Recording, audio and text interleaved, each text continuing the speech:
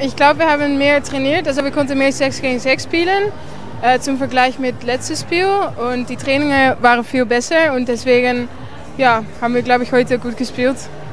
Ja, ich meine, wenn wir 3-1 gewinnen, kann man schon zufrieden sein. Für mich selbst fand ich es etwas up and down, aber 3 Punkte, das ist das Wichtigste. Ich glaube, wir haben jetzt 2 sehr wichtige Spiele. Auswärts gegen Aachen ist immer schwierig und Stuttgart ist natürlich eine starke Mannschaft. Aber ich hoffe, dass wir auf jeden Fall noch Punkte bekommen können und dann mal gucken, wie es in die Tabelle geht. No, nothing. I mean, this is women volleyball. It always happens. Actually, it happens a lot. That the first set is very easy. Normally, the second set it doesn't work. But it's I think it's kind of a non-written rule that I think is in every game almost the same. When they have equal teams, if the first set is very easy, the second set something happens.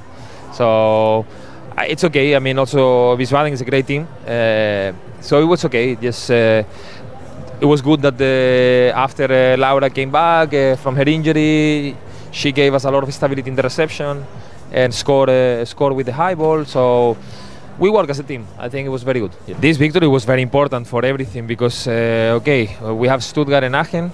Aachen in Aachen is a tough game, so these three points was very important for our possibilities of the fourth and to stay up and see what happens if we can get the 3 points against Aachen. Well, we depend what happened there with us against Stuttgart and Schwerin against Stuttgart for our chances to be third. So it was very important, very important. Yes.